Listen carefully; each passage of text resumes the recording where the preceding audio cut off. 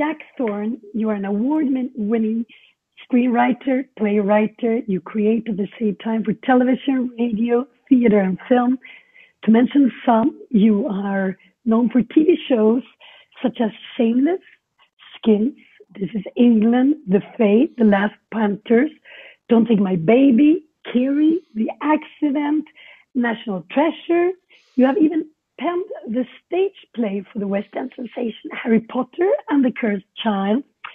You have written feature films like The Scouting Book for Boys, War Book, A Long Way Down, The Ironauts, and Wonder. You are a true creative wonder in my eyes, and I wonder how many titles did I miss right now?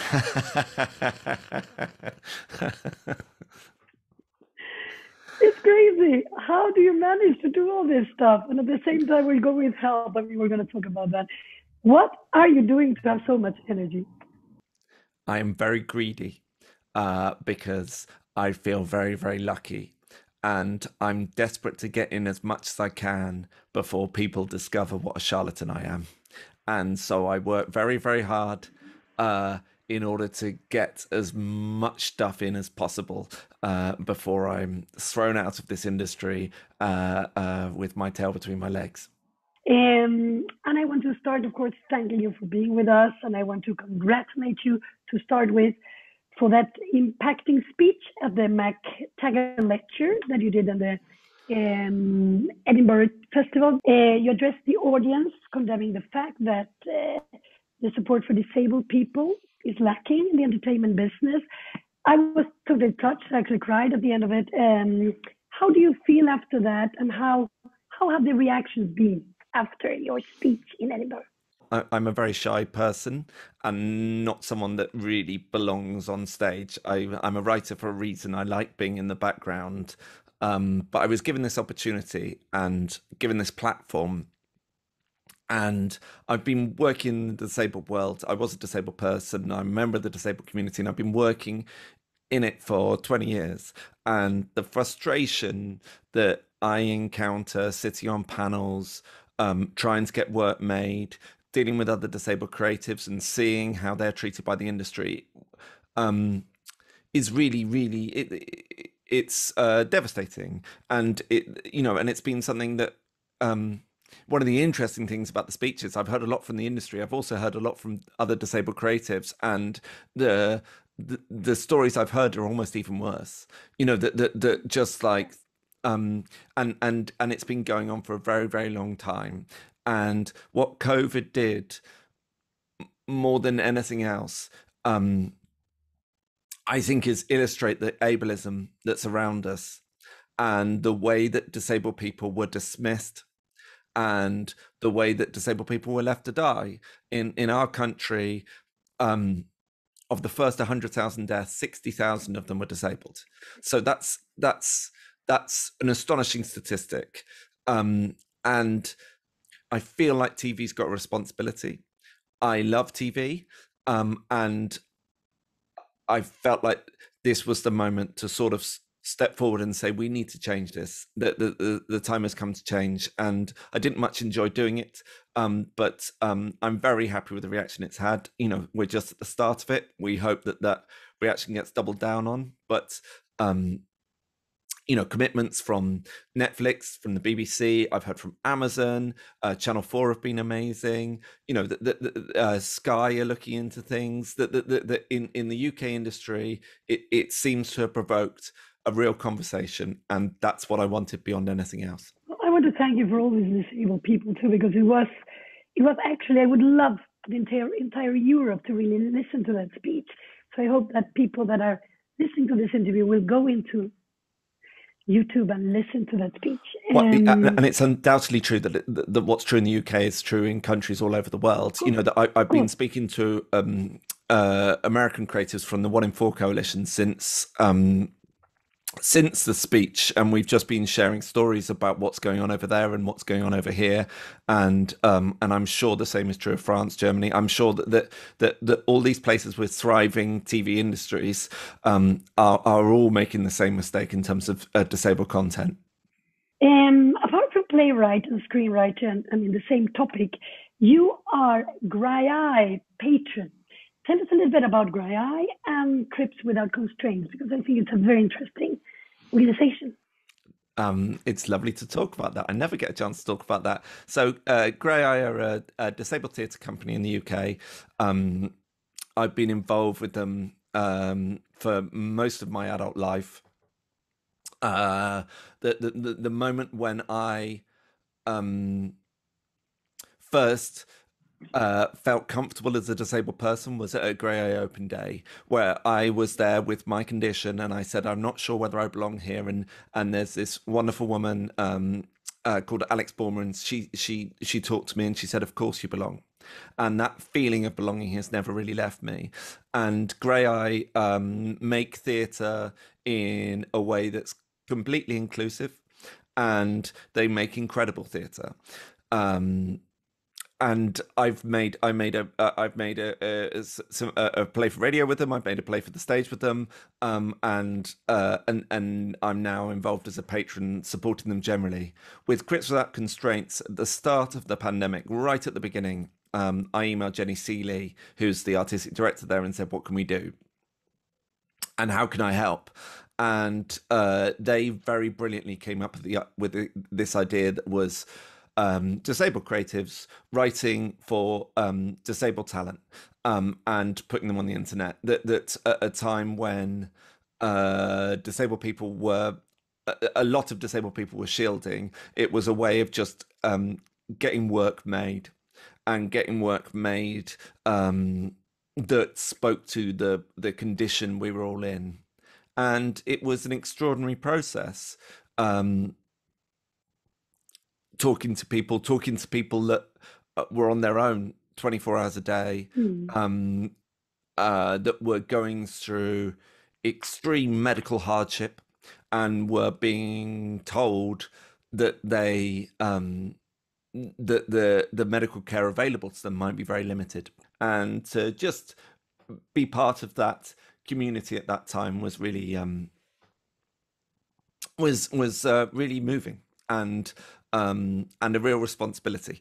But yeah, it was an incredible process. And this theater, you're working hard now. There's a lot of productions coming out of there.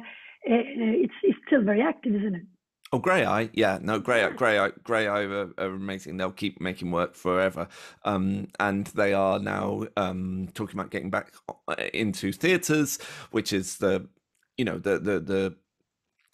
most important thing for a theatre company, but is all very. I mean, the theatre industry is struggling to navigate this crisis. Of course, it is. If we go into your writing, if I ask you like the simple question, how did you learn to write? I mean, when did you start writing? How did you become Jack Thorne? I haven't worked that last question out at all. I went to university. I went to university intent on becoming a politician or an actor, and I discovered that I didn't really like anyone else in politics, and that I was not a very good actor. And so I lost my confidence a bit, and I tried to work out what else I could do, and I decided I was going to direct a play. And the rights for a play are quite expensive. It was £65 a night, and I didn't have £65 a night. So I decided to write a play, and then fell in love. And from that moment, I've never stopped writing. I think I was 19 years old, and I just, that was it. As soon as I found it, it was like something shifted inside my brain, and it was like, oh, this is where you belong. And yeah. Lucky you that didn't have that money to start. You found yourself directly. Yes. You lucky man. You sit down by your computer at 8:45. I've done a lot of research about you.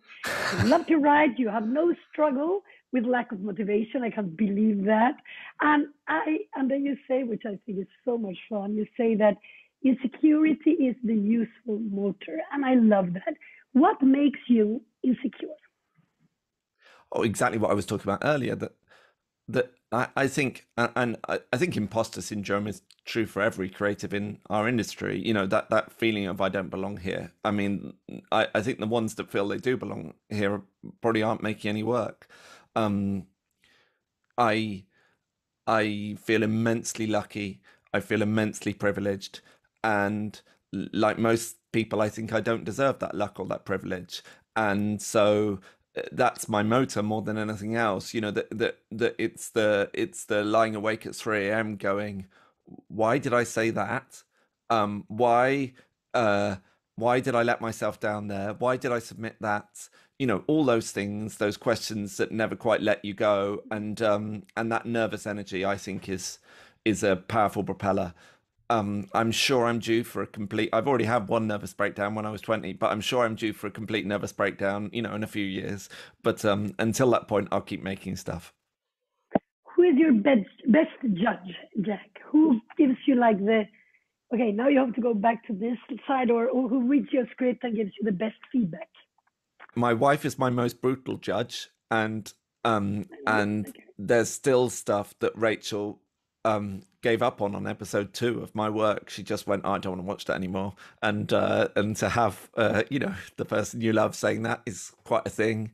Um, in terms of who gives me the best notes, and this sort of leads on to help. I do think um, George Faber, who runs the Forge, and who I made National Treasure, Kiri, and the Accident with, and this is our fourth collaboration, is just brilliant at killing me with a note. And he is a very, very brutal guy and a very, very soft and loving guy. And the two things sort of exist at the same time. He is just as worried as I am, just as insecure as I am. He's been making TV at a ridiculously high quality for a very, very long time. And yet his love of it hasn't dimmed. And on Help, when I first started talking to him about it, I was talking about it in relation to it's important to tell a story about care homes because of what's going on, but I don't want to do a story about COVID. And a day later, he said, it's a really interesting project, but you have to make it about COVID. You can't not make it about COVID. You're running from something that you're scared of, and I understand why you're scared, but you can't be scared of this. There is a story to be told here. It's an important story, and you must tell it. And George has sort of done that to me all my career. And he was also the executive on Skins and Shameless back in the day. So I would probably put George at the top of that tree. But there are lots of people. There are lots of amazing people. And the industry is full of brilliance. And I'm very lucky to be surrounded by brilliant people all the time. I wonder, I know that you don't want to be specifically related to one genre, and I've seen many of your series, some of your work, and you're an amazing entertainer. You make us cry, you make us laugh, emotions come from every line you write, and at the same time, you're a social realist. You can put a murder in between and make us intrigued. I mean, there's so many genres in one episode of anything you do. If I force you to say, what are you best at? What would your genre be? Please, Jack, answer. It's somewhere between fantasy and social realism. And personally, I think fantasy and social realism have a lot in common. I think both are about asking big questions about society. And so I've always loved both, and I've always watched both. And if I'm given, you know, 50 films to watch, you know, the first 10 will be either fantasy or social realism. And so they seem like they don't belong together. But for me, that thing of going, what society do we live in? What society do we want to live in? Both genres ask those questions, and I love them both for it in different ways. What has been the toughest start for you to write? I mean, which series, in all the aspects, because you really have a purpose when you write, you really have a meaning with everything you do. Of all these stories you've written, all the series we've seen, all the films what the tough start for you? Which one was the one that you thought, Jesus, this is not going to work, and it did work at the end? I think everything feels like that. There's very few where you go, this was easy from start to finish. And I think that the reason why we're able to do it again is that we're very good at forgetting. So we go through it and then we go, oh, that wasn't so bad, because we don't look back. You know, I don't keep a diary because I don't want to know how I feel. You know, that I sort of am very comfortable with saying, looking back in retrospect with rose tinted glasses, Help was extraordinarily difficult to write. The weight of responsibility, and the fact that we were being told things that we didn't know how to do. So every single one of them. But I would say Help because it's probably the most recent. But you know, but honestly, you could name any project, and I could go, oh no, there was the moment when the wheels fell off there, and it was awful. It was really awful. You know. So giving birth to kids, like they say that if men would give birth to kids, there will only be one boy, one kid per family, always. I understand that. Tell me something about, let's go into Help directly, because that show is amazing. It's very, as you say, it's like the latest show. It's coming up now. It's a one-off. It's a film. Tell us, pitch it to me, and tell us about it. So it's a film about a care home, and specifically about a relationship between someone that is very new to the profession and is just coming in, and a man with young onset Alzheimer's. She's played by Jodie Comer, he's played by Stephen Graham, and that relationship is sort of the story of the film. It's about someone finding their vocation, because I think she does in this. She's someone that the education system has not been great for, and who's never really found somewhere where she could put her feet under the table. And then she finds this and she realizes she's really good at it. And in this home, Bright Sky Homes, she finds an amazing man, Stephen's character Tony, who is from the same sort of place she is. You know, never really got on at school, never really found his way in life, and now has had this disease do damage to him. And as they're finding each other, as they're growing together, COVID hits and the care home is thrown into disarray. And we see the horror of what happened to care homes during this pandemic, the lack of support given, the way that care homes were abandoned mainly through government policy, and left to rot, and people were left to die in those homes. And you see these two characters, Sarah and Tony, desperately trying to navigate their way through these incredibly choppy waters. Tell me about in Help. You choose, because you were talking about it in the beginning, Jodie and Stephen. Stephen came to you with saying, let's do something for us two together. Can you tell us about that a little bit again? Yeah, so this is the fifth thing I've made with Stephen. We made this thing in 86, 88, 90, and we made The Virtues together. And he is an actor I love. I think the whole world loves him, with very good reason. He is astonishing. And we were sitting together at an awards do, and he said, come on. And Stephen is a force of nature, you know, that he never stops moving, he never stops doing things. And he just basically got me in a headlock and said, write something for me and Jodie Comer. Now, that's the greatest offer any writer's ever had, right? So, and the two of them are very good friends, but they haven't worked together since they first met, which is on this TV show Good Cop. And that was the start of Jodie's career. Stephen then placed Jodie with his agent, and Jodie became an international superstar. Jodie had also talked to me a little bit about writing something for her, just generally on Twitter. So it was a really sort of brilliant bit of happenstance. I then tried to think of something that was good enough for the pair of them, and I could think of nothing. I looked back into Liverpool's history. I tried to find anything that just felt like it had something to say. And then the pandemic happened, And I'm from, well, I'm not from, I lived in a town called Luton for 8 years. And there was a newspaper called Luton Today. And Luton Today talked about a care home in which an astonishing amount of people died.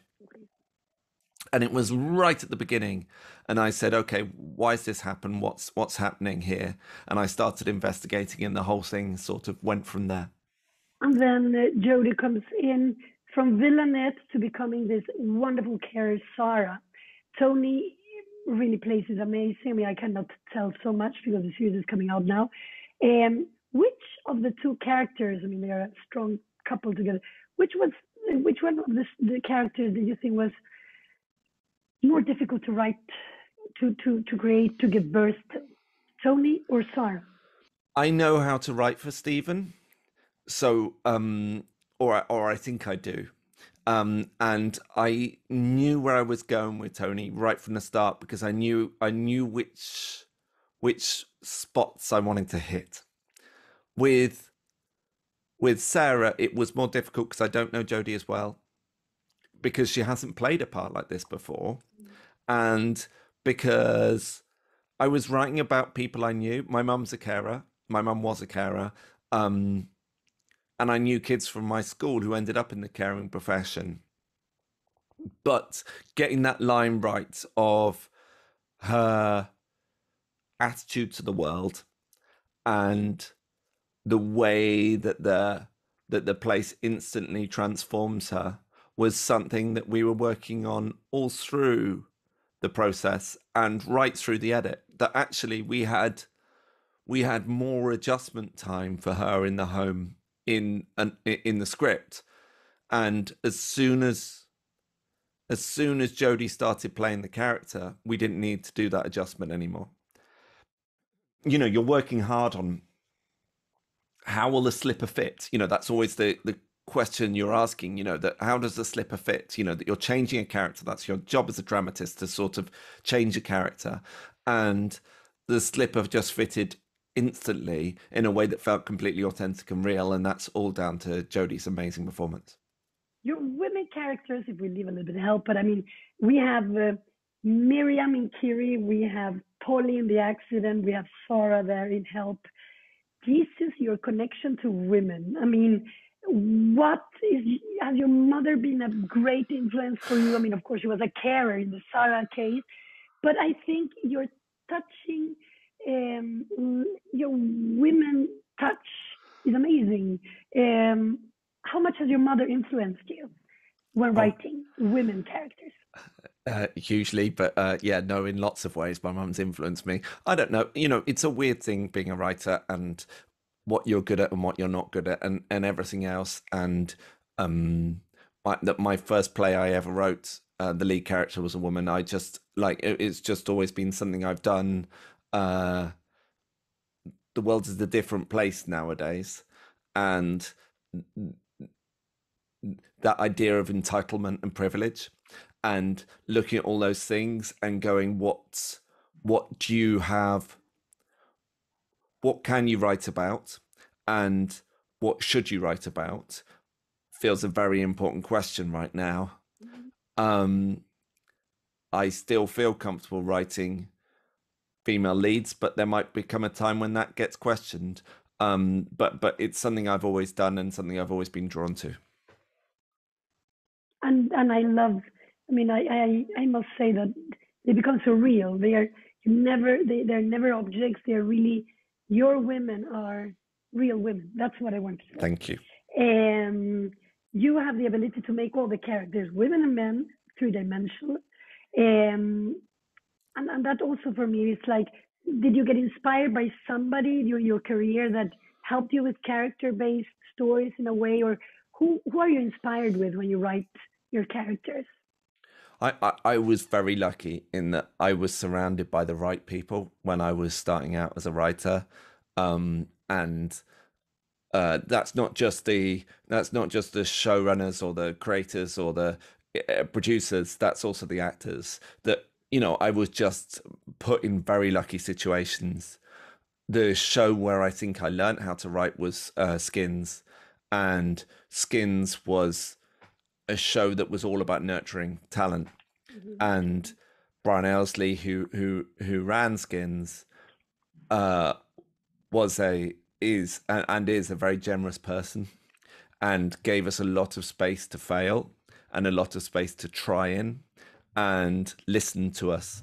And if there's one thing I think this industry needs more of for writers, it's those shows. It's those shows which are helmed by people that are in their hearts generous. And I'm not one of those people. I can't do it as well as Brian can do it, and I know I can't. That I've tried. I know what I want it to be, and um, and so I'm constantly pushing writers to do what I want. Brian was constantly pushing us to do what we want, and that's a real quality. And we really do need more of Brian's in this industry.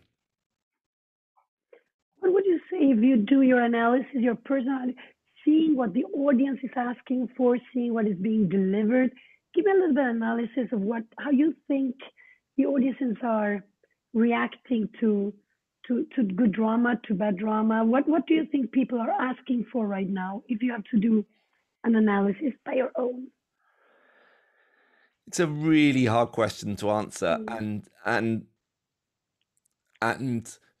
the obvious thing to say is the likes of Bridgerton. Do you know what I mean? Like, the shows that are real escapism in their hearts, that take you to somewhere else and involve you in a new society and go have fun here.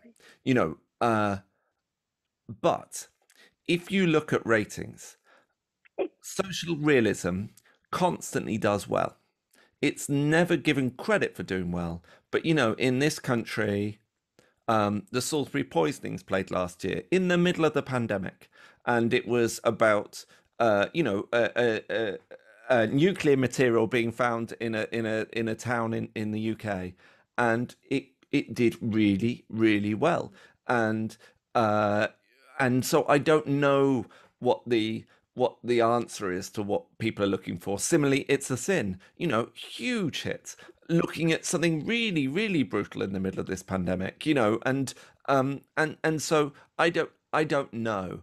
But I would say people always underestimate social realism in the answer to that question. I see my kids, I see young people, they devour good drama, they devour good documentaries. I think somehow people are getting serious in a sense that they really want to they Yeah, want to see help. They want to see Chernobyl. They want to see true based cases because true reality can be very rich in a cruel way because it's very cruel to watch. Um, it's yeah, reality all the time. But I think we have. I think the tendencies. I don't know. I think good work with purpose, with meaning, is being very, very attractive right now. And I'm so happy that, for example, Help is coming now. I think it's going to be a huge success, actually. But thank you.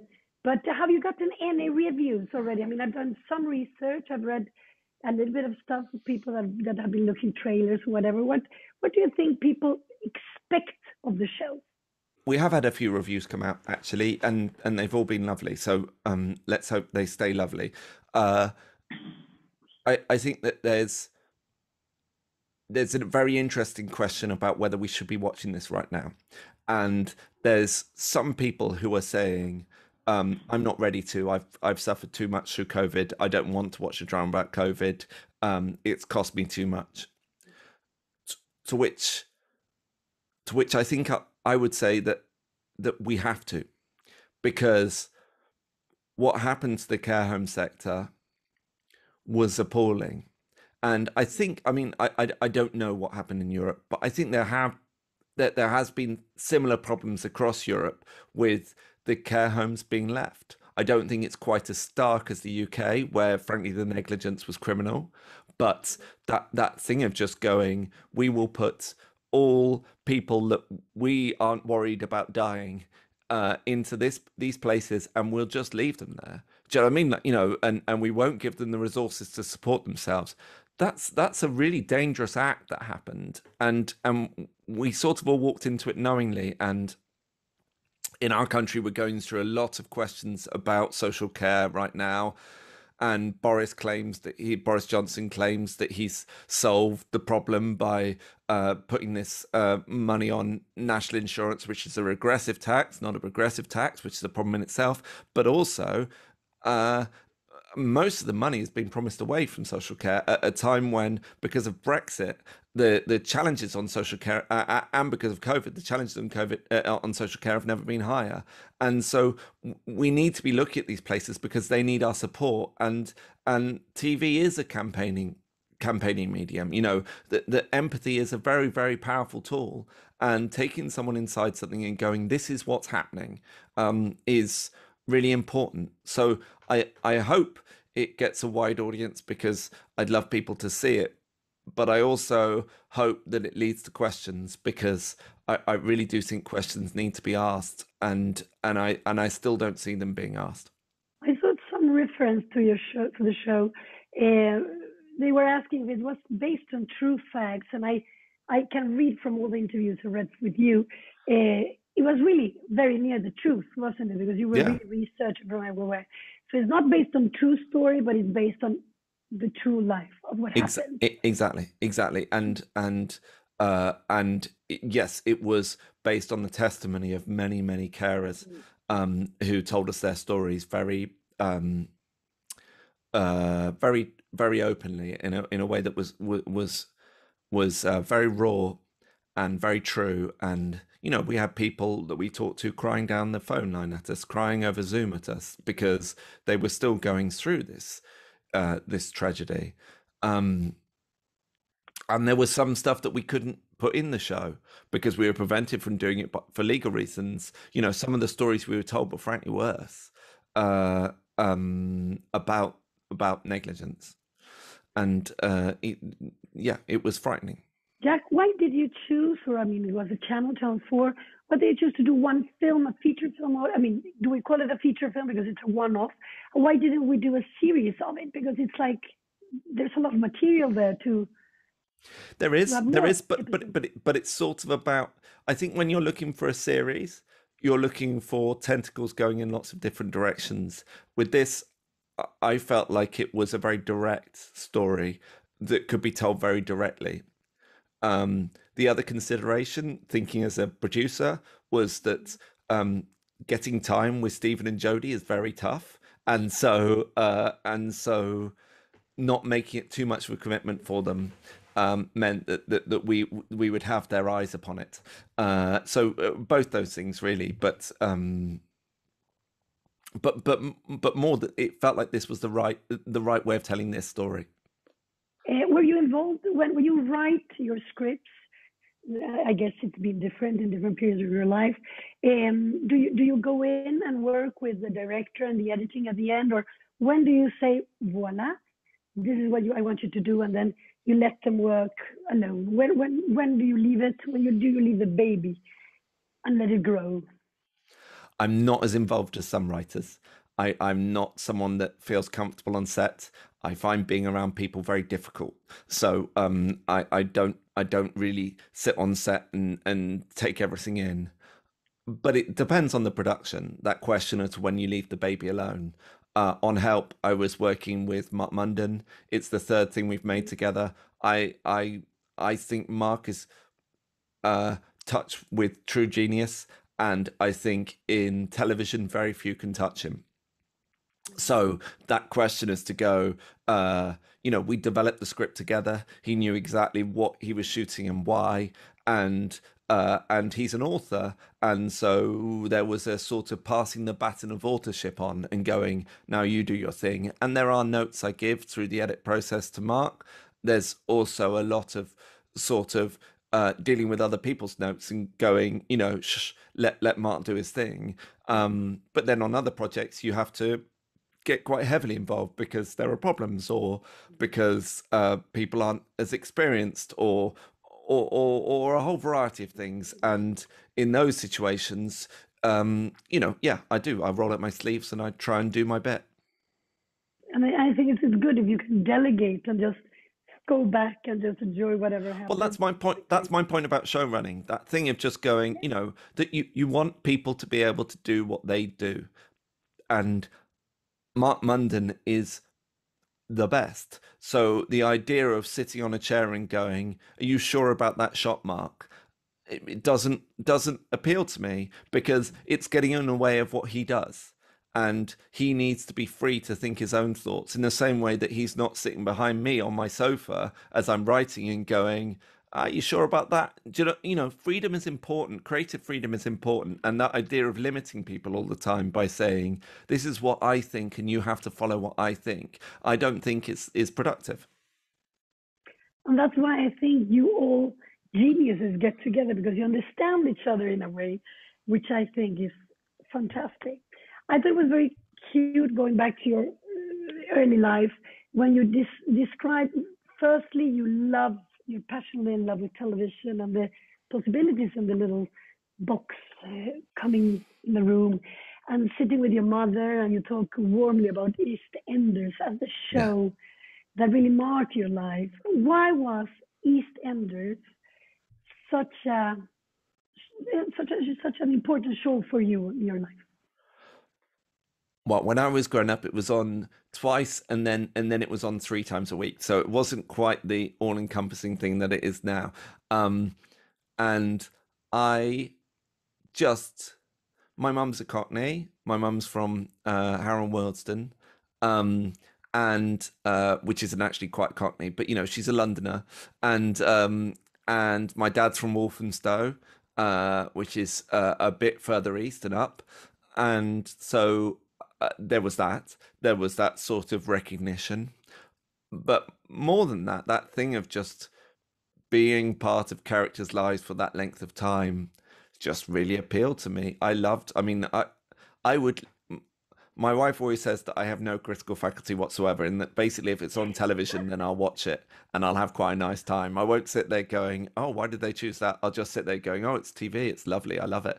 And when I was a kid, I just wanted to watch as much as possible, and my my parents thought I was wasting my time, but they were wrong. It was sort of the most important thing I did. That thing of watching 4 or 5 hours a night was actually probably the more important for me than school, in terms of the career I then chose. But yeah, no, EastEnders, Boys from the Black Stuff, This Life, those shows just did something to my soul, and I love them to this day.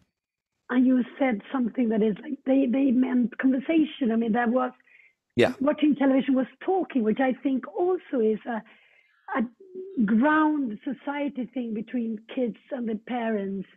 I wonder what you will be watching with your son in the near Wow. future. Yeah. I mean, No, we're watching a series of films on Disney Plus about Tinkerbell the fairy. So that's where we're at, and I do try and talk with him afterwards. We're having a very good time reading at the moment. We're reading The Worst Witch, and that is leading to interesting conversation. I don't try and push it too much, but yeah, no, I think that thing of just that through other people's stories, we can talk about our own lives in a way that allows us to be a bit unfettered. I think is true. It's definitely true, and I think it was. As a very awkward teenager, an incredibly awkward teenager, I think it was really useful for me to talk about other people's problems with my mum because I certainly couldn't talk about my own. But through talking about other people's problems, I felt a little less lonely. I have Be Good tattooed on my wrist because and my son is called Elliot because ET just made me feel like there might be someone out there for me, even if it is an alien. And I think that's what stories do. They just kind of they put you in a context. They put your problems in a context. I think that all the stories you have written do have a context, do have absolutely conversation possibilities. I think help will help. I think we will open the world. I think what you're doing with your speech, with your work, with AI, with disabled people, that will, I hope, reach a level of natural life. I mean, it's amazing that we have to start. We have to really demand things that should be there. Before we end, I would love you to talk to me about Genevieve Bar and the work you're doing with her, because I think it's also very important. What are you planning, you two? So we've just done I Love Genevieve. So Genevieve was in that play I wrote for Grey Eye years ago. She was also in a TV show I wrote called The Fades, playing a small part. And then I wrote a larger part for her in The Accident and got to know her a little bit and found out she was interested in writing. And so when this show Crypt Tales came up, and Matt Fraser was looking for writers for this these 10-minute shorts for the BBC, I said, he asked me whether I'd write one, and I said, yes, of course. And I said, and can Genevieve write one? Because I think she's got it. I think she's an interesting talent. And from the way I talk to her, I think she's got that sort of storytelling gene in her. And he said, of course. And she wrote a monologue for Ruth Madeley, and she smashed it. She did a brilliant job. And so then I was given the opportunity to write a piece about the Disability Discrimination Act. And I said, absolutely, I'll do it, but I'd like to co-write with Genevieve. And it was sort of my way of kicking her career on a bit, of being a sort of mentor in a more active way. And then of course that thing happened where you realize that she's brilliant. And so I wasn't kicking her career on, I was kicking my own career on. And so it's been a partnership that's sort of gone on. We're just writing a project for Jonathan King about the Gallaudet university strike in America, and we're sort of cooking some other projects. But yeah, no, we write together quite a bit, and we talk every day, and her career is going to be stellar because she's just a fantastic writer, and you know, I'm really pleased to have played a small part in it, and I think probably that's what I will do a bit more of in the next few years. Is just I think co-writing is a way that I can help, and I think it's good for me, and I think it's good for them in terms of, you know, that the channels have got the sort of protection of a more established writer in me, but they're supporting new and exciting talent. That's amazing. What projects do you have now before we close down today? What are you working with now? What's on the pipeline in your life? So two things. One is I did a film last year called Enola Holmes, and we're just about to start shooting the sequel, Enola Holmes 2. So that's been a lot of my last few months. And then there's a project called Best Interests, which I'm writing for the BBC, which is about disability, and it's about parents navigating a situation in which a hospital decides that their child should be that they should cease medical treatment for their child, and it's about the legal argument about what's best for this disabled child. And so it's really cheery, but you know, no, it's looking at something that's really hard to look at, but I hope we found a way of telling it that will humanize it and allow people to understand the stakes of these discussions. And it's also based on stories you've heard, and yeah, absolutely, and meeting people and seeing what they're going through in relation to all these things. Jack, I don't know how to thank you for all this time. I don't know how to thank you for the work you're doing. No, thank you. You've been very, very kind.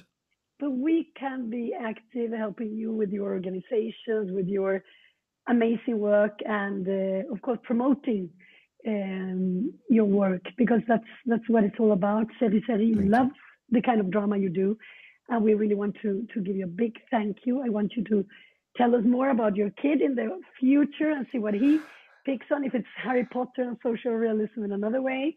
And say hi to Jody and Steven, because the roles in Help is amazing. I hope the show goes really, really well. Thank you. Thank you so much, Jack. Thank you so much. Really nice talking to you. Really nice talking to you. I'm going to go and buy your t-shirt now. I promise. Cheers. Thank you, Jack. Série.